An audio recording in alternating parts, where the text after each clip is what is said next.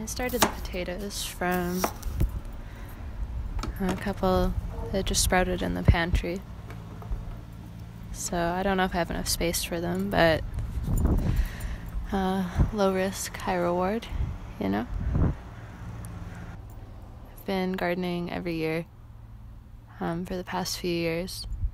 And usually I don't get much out of it, but usually I'm buying the pre-sprouted stuff, which is expensive.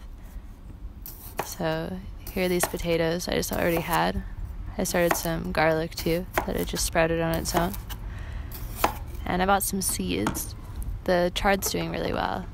It's very cool to see all the different colors in that.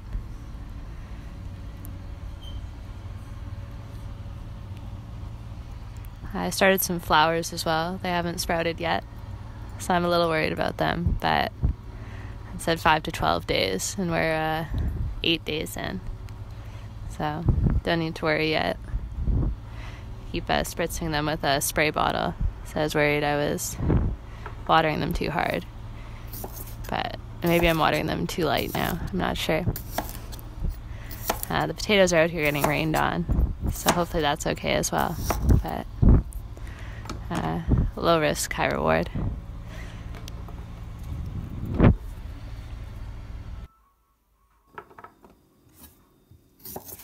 Thanks for liking my Facebook post. Yeah, I tried to share it.